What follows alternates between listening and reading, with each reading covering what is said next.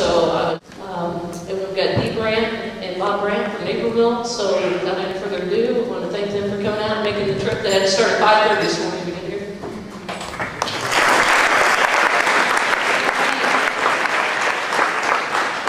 You guys awake out there? All right. As she said, we're Mr. and Mrs. Brandt, and the two of us, along with another family, created FACES4. Why FACES4? Because every fatality on the roadway, due to the actions of somebody speeding, they are real people and real faces and real families that are affected by this. And to be quite honest with you, by the time we get done, I don't want you to ever forget my son's face. I want it to be embedded in the back of your brain that when you're out there and you're driving and you even think of doing something that you shouldn't, that his picture pops up and reminds you to make the right choice. The number 4 in FACES4 stands for our co-founder's grandson's age when his life was also taken by the act of somebody speeding. Now, once we came up with FACES, we worked back to come up with the name. Families Against Chronic. Why chronic? Because in each case, the offenders that killed my son and our co-founder's daughter and grandson, they had multiple tickets, multiple supervisions, and still had a valid driver's license. Excessive, why excessive? Because in both cases, the drivers were going well above the speed limit. Now, I gave you guys a little bit of input on me. I want to hear from you. What are your hopes? What are your dreams? What are your goals? Anybody who has the courage to share what their dream is. Where do you want to be in 6 years? 10 years. Takes a lot of guts to tell you, to make a statement in front of your friends. Our son, you may be able to tell, his dream was to play football in college. Anybody? Come on, one person has to have the courage. Yes, ma'am. You want to play soccer at college? Are you pretty good? The high school that my kids go to, they had the girls' state championship at Bonzi Valley High School. But Matt's dream was to play college football at Ohio State. He had a lot of guts and a lot of determination. Starting in 3rd grade, he said he was going to go to Ohio State, start as a sophomore at middle linebacker, and win the Buckus Award. He told his teachers, he told his coaches, and he told his real friends. And I said, man, you're setting yourself up. These guys are going to harass you if you don't make it. He said, no, if they're my real friends, they'll be cheerleaders. Thanks for the Buckeye shirt. He worked every day to achieve his dream. He did little things. But he also did some stuff that maybe you haven't thought about. Whatever your dream is, look at what the people who are doing that and are successful, what they're doing. Talk to them. Matt had actually interviewed coaches. What are they looking for? And all those coaches, they asked the same questions. What are your grades? What are you doing in your community outside of school to make your community better? And have you had any trouble with the law? They didn't ask him what kind of football player he was. Keep that in mind. Those are the same things you're going to see on some job applications. But unfortunately, Matt's dream to play college football was shattered. The slide says in less than 2 seconds we have to fix that. It was 2.7 to 3.3 seconds. Is that much time? Close your eyes, open them, close your eyes, open them. Everything is gone. Everything. What did my son lose? Well, he lost the game he loved, football. He started playing football in 3rd grade in the Naperville Youth Football League. He was good. He was dedicated to that sport. The night he died, he was 5'10", 190 pounds at 15. The coroner said he was 3% body fat. He was all muscle. My wife and I, we missed that, watching our son compete. Going out there and giving everything he had every play. You know, something else that we miss is his passion. Matt is passionate about his dream.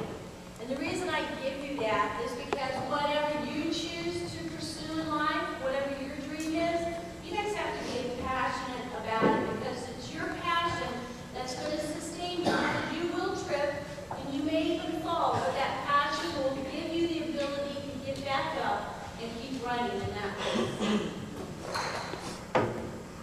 No more birthdays. How many of you guys had a 16th birthday? Show of hands. A lot of you. Did you have a party, I hope? Matt was killed 6 months prior to his 16th birthday. My wife and Matt's best friend were already planning their 16th birthday party together. No more friends. Pictures at the bottom are typical. Out here it's not as rare, but where we live, there aren't a whole lot of farms. But we butt up to a farm. The old farmer keeps a couple acres in grass for the kids to play sports. Football, softball, baseball. Those two pictures at the bottom are typical of the guys that were over our house all summer long and most weekends. In fact, picture in the middle. I would come downstairs and there could be a dozen guys racked out on my floor or in my basement. No more family time. No more family reunions. No more birthdays with grandma. No more trips to Florida to see my side of the family. None of that. Matt's graduation. His only graduation was in 8th grade. He didn't get to graduate with his friends. He would have graduated with the class of 2007 at Waubonsie Valley High School. No more hanging out with his big sister Krista, or beating the tar out of him, antagonizing his younger brother Joe, and he'd always say, "I'm mentoring him, Dad, I'm mentoring him." That's all gone. I don't know about you guys, but Christmas was Matt's favorite time of year. No offense to the teachers, but he liked getting away from y'all. He liked getting away from school, but he really liked getting gifts. Starting about the time he could write, he was giving his mom his Christmas wish list in October. That list would only be 2 or 3 items, but I can assure you they were extraordinarily expensive or very hard to get, and they would negotiate from early October till Thanksgiving. Matt never got exactly what he wanted, but I'll tell you, he never stopped trying. He was stubborn. Unfortunately, Matt did take the hardest hit of his life March 11, 2004. If you talk to his buddies, they'd say he threw his last block for his big sister. To be honest with you, we believe our daughter's alive today because of our son, because he did take the brunt of that impact.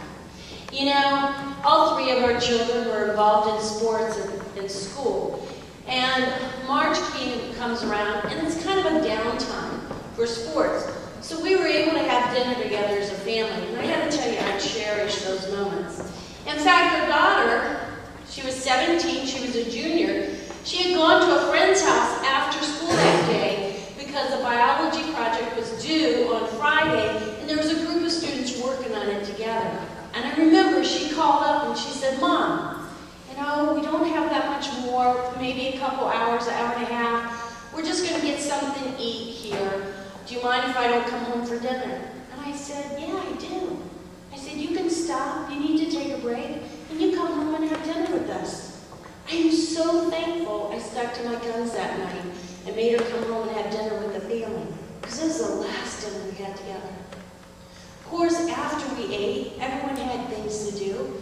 Krista went back to the friend's house. She had to finish up on the project. Matt and Joe, they took off to go play some Xbox games together. About an hour after dinner, my husband, he left. He went to go work out at the Y. Well, while Bob was gone at the Y, Krista happens to make it home, goes upstairs, changing her clothes, getting ready to take off again. But this time to run an errand she promised her dad. I have to tell you, I can't imagine that you have not already, or some of you that are not driving, will not run this exact same errand for your mother, your father. Fill the car with gas and went to the car wash. Well, when Matt and Joe heard that Sis was on, they came out from playing. "Hey, where are you going? What are you doing? We want to go with you." It wasn't uncommon for the big Sis to let the two younger brothers tag along. But that particular night, Matt had turned to his younger brother and he said, "You know what, Joe, I haven't hung with Sis all day. Just want to spend some quality time alone and talk. Will you please not tag along?" And that younger sibling actually listened to his older brother. And that is truly a blessing that Joe was not in the car that night. Then Matt turned around and did what many of you guys do. He comes tearing down the stairs, skipping every other step. I remember shouting out to him, "Matt, slow down before you fall and hurt yourself." I don't even get those words out of my mouth, and I hear this thump because he's jogging to the bottom of the stairs. He comes jogging down the hallway, and he had this thing. He'd always loved to slide across my kitchen floors. He comes sliding across my kitchen floors, and he's like, "Mom, can I go assist to run this in?" I remember looking at him and saying, "Matthew, are you crazy? Look at the laundry on the family room couch. It's your job to fold it, and you haven't touched it." And he's like, "Oh, no, Mom, I know, but please. I haven't hung with her all day. I just want to spend time with her. I promise you. I'll get to it as soon as I get back." Have you ever said that to your mom and dad? "I promise you. Let me just finish this. I'll get right on it." He had these big blue eyes, and I finally caved in, and I said, "If you must spend time with your sister, then go ahead and go." I let him go that night. Well, my husband, he gets home from working out a while later. He's like, "Where are the children? I thought they would have beat me home." I said, "Bob, let's think about it. Chris is outgoing, very social person. They're probably at Delta Sonic. They ran into someone and they're talking. Or they decided to stop at 7-Eleven for Slurpees, DQ for Blizzard, especially since Joe's not with them. That's something they would do for their younger sibling." He said, "Yeah, you're right." I put his mind to ease a little bit. And then some more time goes by, and the phone rings. "Mrs. Brand." "Yes, this is Rush Copley Hospital. There's been a car accident. We have your children here. Are they okay?" "I can't tell you that." "Well, how bad was the crash?" "I can't give you that information. I can only tell you that either you or your husband need to come to the hospital." You see, if anything like this happens to you, the hospital is not going to tell your parents over the phone what kind of condition you're in. The last thing they want to do is get a parent in a car that is upset behind the wheel. I got off the phone. My husband was standing next to me, so he heard what was going on.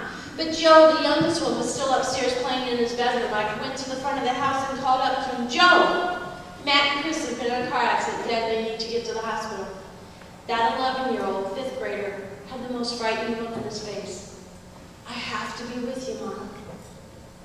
He actually told me a couple of weeks later, he said, "Mom, the night you called for me and told me about Matt and Chris died, I had a gut feeling I just lost a brother or a sister, and I knew I had to be with you."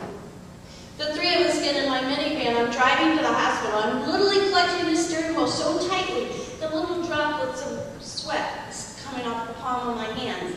And I am praying nonstop the entire way to the hospital. Any of you ever been to emergency rooms before? Most of you have. They usually take you back to a room, the bed, maybe a curtain that's drawn. When we got to the hospital, we went through the double glass doors and we told them who we were. They didn't take us back to a room like that. In fact, we weren't taken back to see our children at all. Instead, we were taken back to a room with a couch and end tables and lamps. I remember taking one step in this room and I thought, this isn't good. They don't bring you in a place like this unless they have to have a serious heart-to-heart talk with you. Well, it seemed like we were there forever, but finally a doctor arrives. Mr. and Mrs. Brand just got done operating on your daughter. She's got a broken collarbone, 6 broken ribs. One of her lungs was punctured, it means there was a hole in it, and it had collapsed. And they had to put a shunt in the side of her and force air in to keep her lung expanded so she could breathe. Said, we're watching her very closely for any swelling to the brain or brain trauma, but we think she's going to be okay. You see, during surgery, she responded well to us, and that's a very good sign. Man, we had no clue what those injuries meant, but we heard, we think she's going to be okay, and we hung on to that. Then he said there was somebody else in the car, and we said, yes, that would be our son Matthew, Chris's younger brother. You see, they left between 7 and 7:30 at night. The crash happened at 8:30. Matt was already ready for bed. He had his lounge pants on that you guys wear. He had a tank top. He had no shoes, no socks, no flip-flops, no sweatshirt, no coat. I mean, let's be honest, how many even wear a winter coat? Well, didn't have his lawyer's permit on. Doctor said, well, I'm sorry to have to tell you, but it appears your son died at the scene. Upon impact, his neck broke. And when his neck broke, it slit the main artery in your neck, your carotid artery, and he bled out. He said, I can't tell you, with that kind of injury, your son most likely died quickly and painlessly. Talk about life throwing you a curveball, feeling like you've just been thrusted into the center of Twister and everything's spinning out of control. I couldn't believe what I was hearing. I couldn't fathom it. In fact, it's been 4.5 years, and I can tell you, every single day, I'm in awe that my family's had to walk this journey, because nobody ever believes it can happen to them. And I had to step back, and I know my husband was the same way. And I had to look at the whole picture, and when I did, I thought, thank God Joe, the youngest one, was not in the car. Thank God they believe Krista will be okay. And thank God my son, Matt, did not endure pain and suffering in his death. Because I know as a mother, I could not have handled seeing my son endure pain and suffering. And something else we found out, paramedics tell us, they go, Mr. and Mrs. Brand, we don't think your children ever saw that they were about to get hit. Because when you're about to enter a car crash, usually there's a facial expression, or a hand or arm goes up, and that didn't happen. Matt and Chris's body were very relaxed, looking straight ahead. And I thought, what a blessing, my son, because he did take the brunt of that crash, did not see that his life was going to be taken from him and be filled with fear moments before his death. And another blessing we got out that night is that we were advised by the coroners, the medical staff, that the injuries that they saw there that evening, they said these are not normal. We know speed is a prevalent factor. And that gave us a heads up as far as legal reasons later. Well, what did happen? Imagine an intersection you go through every single day to get to and from your home. That's the kind of intersection that took my son's life. My children were less than a mile from home. All they had to do was turn and go 100 feet, and they'd be home.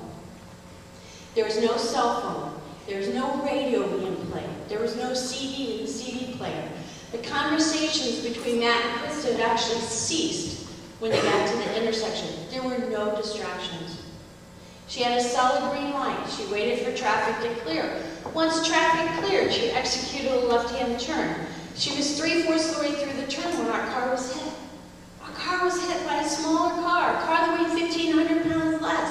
Doesn't matter when you have the element of speed. Upon impact, our car went airborne 15 feet sideways, came back down when the front of her axles broke, went an additional 35 feet sideways until it finally ran into a third vehicle. And there's the headlights of the third vehicle. It was an SUV. That SUV was on the road our children were turning onto. And that's a blessing too, because it prevented the driver's side from hitting that pole and protected our daughter. I told you it was a blessing. Joe, the youngest, wasn't in the car. I know where that youngest child sat. He always sat in that center rear seat. But if you could look inside this window, this door panel was actually pushed to the center. Now, the driver did hit his brakes, had 15 feet of skid marks. And that's a blessing, because that's one of the elements they need to mathematically calculate the speed. The speed at impact was between 74.5 and 82.5 miles an hour in a 45-mile-an-hour zone. Let me repeat that. That's the speed at impact. That's the speed after the driver hit his brakes. They estimate he was going 90 miles an hour prior to hitting his brakes. And guess what? The driver was into street racing. So he had done something to his brakes. It's called drill them out, to give him the ability to stop at a faster rate, shorter distance. Didn't matter. Nobody's brakes work as well as they think they're going to work when they need them to work. Now, would you like to tell them what Don Cobb said? My husband served in Desert Storm, and one of his comrades was an engineer from Ford. So we gave him all the information about the crash. Sent Don Cobb the photos and the write-up. Of course, like all of us, he looked at the photos first. And in his analysis, just from the photos, he said, what kind of SUV hit that Taurus and how fast was it going? So it wasn't an SUV, it was a Honda Civic. Because of the amount of damage in the cave-in. But the reason he thought it was an SUV is that beam that she's got the red little light on is the strongest part on the side of the Taurus. In fact, it is a steel beam. There's another picture that we don't show that shows that steel beam sheared, which means it's cut in two. He said there's no way their computer model has that happening. Then he went into the report and saw some of the changes and modifications the adverse driver had done to his car. So what he had done to his car is the back end was jacked up, the front end was pointed down, he had put in a bigger engine with more horsepower. With that bigger engine, then it needed a bigger suspension system. And then with that, then he had to have like additional plates in the front to support the additional weight.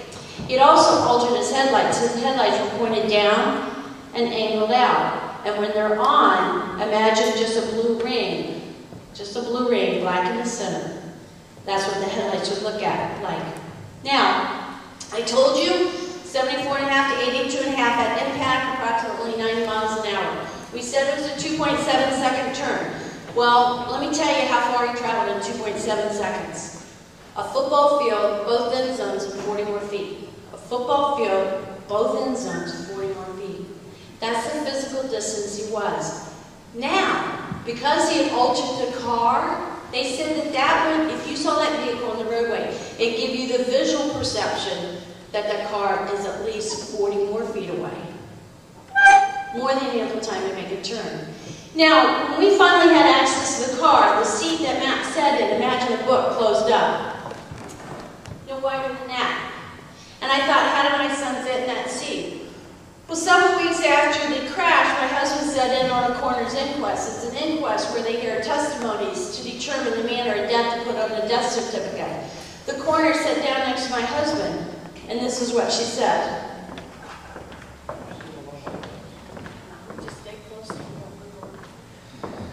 There's a nice young lady, a doctor. She got up and testified and used all kinds of big words for my son's injuries. And she came and sat next to me in the gallery.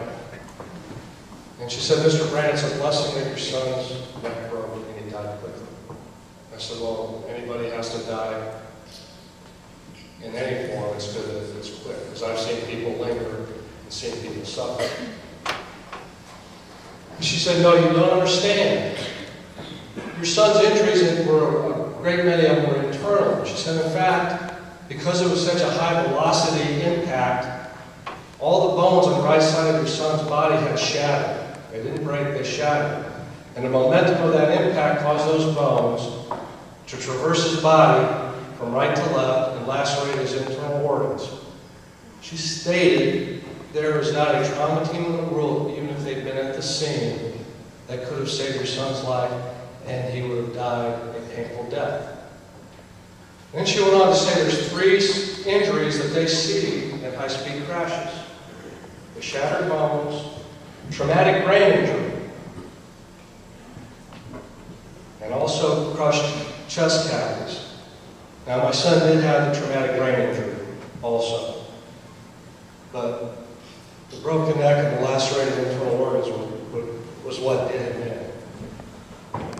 So think about that. Momentum's traveling right to left. You have these small fragments of bones. They're coming across internally and they are cutting up heart, kidney, lungs, spleen. We wondered why nobody approached us to donate Matt's organs. He had on his permit that he would be an organ donor. We could not because of the internal injuries that he sustained. How else does speeding affect a crash? Reduces your reaction time. From the point that you see danger, your brain processes it, your body responds. 3/4 to 1.5 seconds already ticked off the clock. How many seconds does it take you to look down and read a text message? Trick question. Depends on how long the text is. But I think 2 seconds is probably pretty conservative. You look down and read a text message, you look up, you've crossed the center line. Now add that 2 seconds to your reaction time. Yeah, 2 3/4, 3.5 seconds. Your life and your family's lives have has now been forever altered, or even another family's. Increases distance to stop. Well, that's just common sense. The faster you're going, the more distance you need to stop. Higher risk of severe injuries and deaths. All right, let me ask you this. If you're heading down the road going 65 miles an hour, how fast is the body inside going? 65 miles an hour. How fast are the brain and organs moving? 65 miles an hour. If you come to a sudden halt, what's your brain and organs still doing? They're still moving until they have their own separate impact. Now, the case that I would, you guys have a poster somewhere around that says rules of the road. Look at the BMW in that, because that BMW was going in the streets of Chicago at 65 miles an hour. He suffers from traumatic brain injury. There's varying degrees. It doesn't show up on an MRI, it doesn't show up on an X-ray. It comes out in behaviors. It affects your memory, your decision-making, and your emotions, and a lot of times it's not diagnosed till later on. Okay? When that man now, when he wakes up in the morning, he has a to-do list. Brush teeth, comb hair, shave.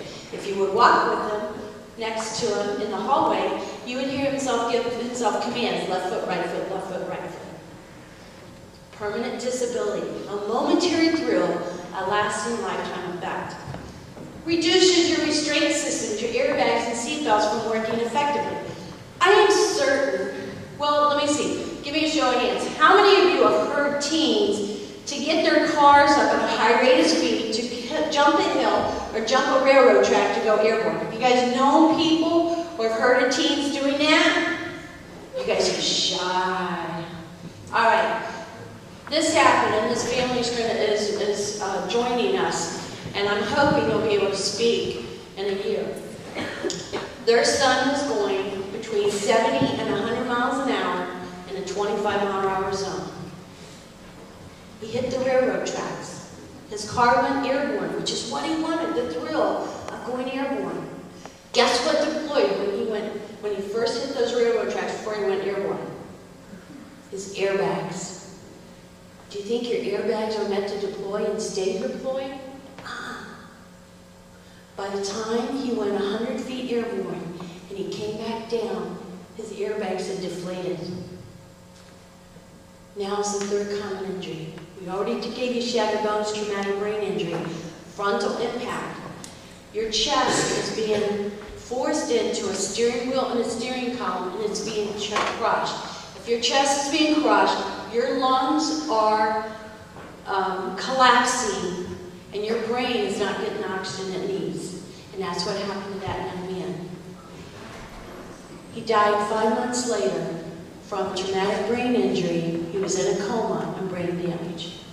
Guys, we're not here to scare you, but I want you to truly understand the consequences that high speed can leave you.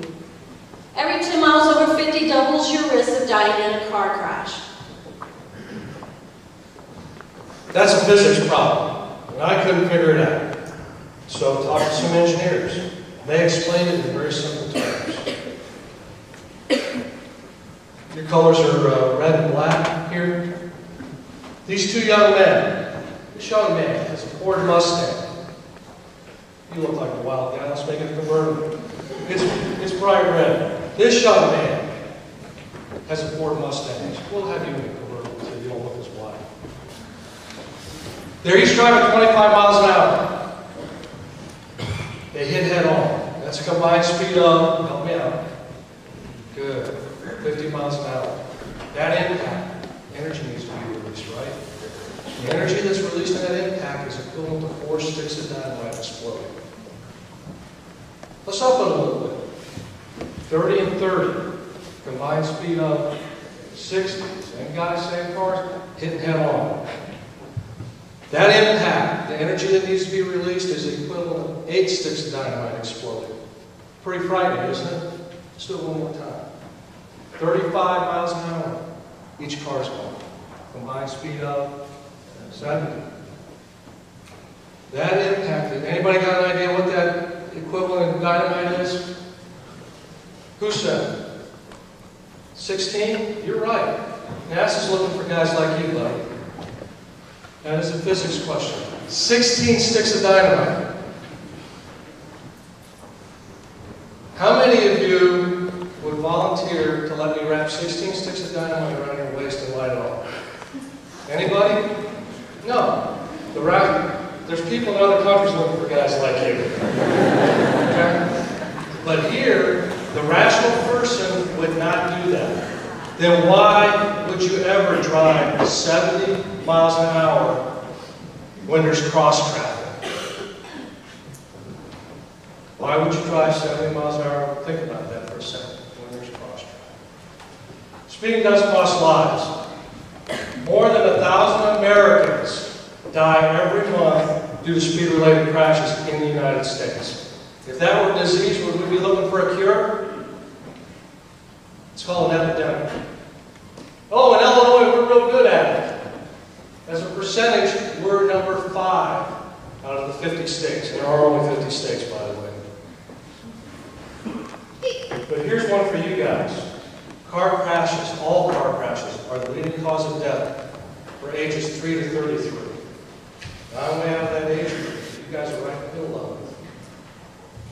Please be smart. And I'll ask you a question I usually ask. We're usually talking driver's ed classes. What is the one class, and I gave you the hint, that you will use for the rest of your life? Guaranteed. Yes, sir. Driver's ed, you're a genius. Can you catch? I can't hold. Good job. Guys, you're real good at killing people. 38% of male drivers in a fatal crash that are between the ages of 15 and 20 were speeding. Ladies, you're starting to catch up nationally. And speed is one of the 3 leading factors in teen fatal crashes. Can you guys control those numbers? Can you change those numbers? Who's controlling that? You guys. By your decisions behind you. Speeding costs money. I'm going to tell you a little bit about ours. It says $40.4 billion. That's from the Insurance Institute. In our crash, 2 cars were totaled. One was the SUV was damaged to the tune of $8,000. It's $47,000. My daughter's medical bills, just for the hospital, were $133,000. That doesn't include therapy and some of the other stuff she had to go through. There were 2 funerals. Oh, I didn't tell you. The adverse driver, he had a passenger. It was supposed to be his girlfriend. She died 3 days after the crash. She had a traumatic brain injury. Her brain kept swelling and they couldn't stop. In fact, they flew her from Rush Copley to Loyola and conducted emergency brain surgery. The guesstimate was $500,000 for her medical bills. So the 2 funerals, $6,000 to $12,000 each. Oh, I had to hire a lawyer for the first time in my life. So let me ask you something. Does $40.4 billion seem reasonable when our crash costs about $1.5 million? And there's 1,000 of them going on every month? Pretty reasonable. There's $4 billion that we're spending to cure cancer. How many families or people in here know somebody that's been affected by cancer? Almost all of us, right? Shouldn't we reverse those numbers? Shouldn't we spend $40 billion to cure cancer and waste $40 billion in traffic, speed-related crashes? It would be a good idea, wouldn't it? It's up to us, every one of us that has a license, to make that happen. Speed shatters lives. Shattered my son's bones. What about my daughter, Kristen, 17? She woke up shortly after the crash. She looked over, saw people outside the car on cell phones calling for emergency services, yelled for her brother and turned her head. Matt didn't answer. Her last sight of her younger brother, her best buddy, was blood coming out of his ear and blood gushing out of his mouth. Do you think that sight, that picture, ever leaves her brain? No. She had to go through therapy, and we had to go through counseling, and it's been a tough time for her. She was diagnosed with post-traumatic stress disorder. Now, you guys hear that on TV every once in a while for the guys coming back from the war. But guess what? You can have it for one event right here in the States. She was also diagnosed with survivor's guilt. Some of the stuff that came out of her mouth. Mom and Dad, why did I live and not die? Mom and Dad, I've been thinking about it. If you guys hate me, I understand. Because I was driving and I think I died. Now, do you think my daughter goes to bed one night and wakes up the next morning and everything's hunky-dory? She isn't that yet. It's been 4.5 years. She isn't that yet to the personality that she had prior to the crash. In fact, just recently, because she had a little girl, she had a baby girl, we started to see glimpses of the Krista that we used to have. It's going to be a lifetime journey for her and us. You don't want to do that to somebody else. You don't want to have to do it to your family. Hopes and goals for Shattered March 11. You know what? We come out to do this because we want you guys to succeed in life. We want you to reach your hopes, your goals, whatever they are. Dreams were shattered March 11, 2004. We will never, ever see our son succeed and reach his dreams. But our prayer is that we have touched you where if you don't have a dream, you'll get one. And you'll do something, no matter how small it is, every single day to keep your dream alive and in front of you. You know, small things have significant impacts in life. The small thing of wearing your seatbelt correctly. The small task of not being distracted by a 2-second text message.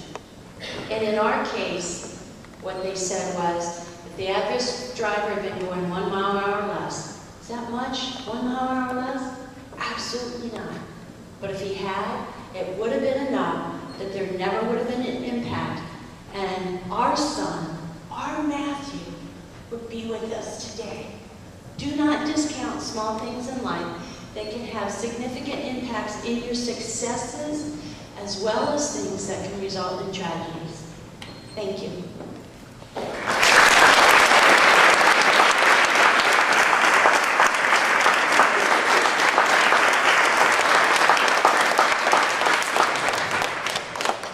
First off, I'd just like to thank the Brants for coming out today and presenting to us about the dangers of speeding. Second off, I have a couple of announcements before we dismiss back to first period. You guys will have the opportunity to win a prize from the GCMS License to Live team. You can do this by turning in a short time prize winners that will be able to participate in the Driving Skills for Life on Thursday, October 9th from 8:30 to noon. Gabe Gardner, Kate Schmidt, Nathan Young, Kayla Dunhee, Stephen Massey, Kiefer Kramer, Jessica Swearingen, Anna Coates, Sydney Overman, Brandon Clark, Tina Kirchner, Mackenzie Seneca, Nick Bodie, Crystal Johnson, and Tyler Smith. If you have any questions, you can just see Mrs. Jones or I about that. Thank you.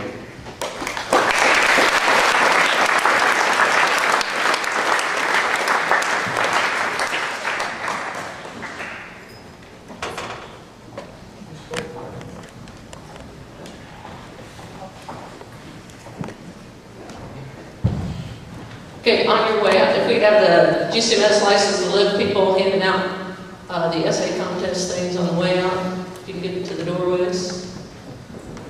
Make sure you pick one up on your way out. Again, thank you everybody, and let's keep this a safe homecoming and cheer our Falcons on to another victory.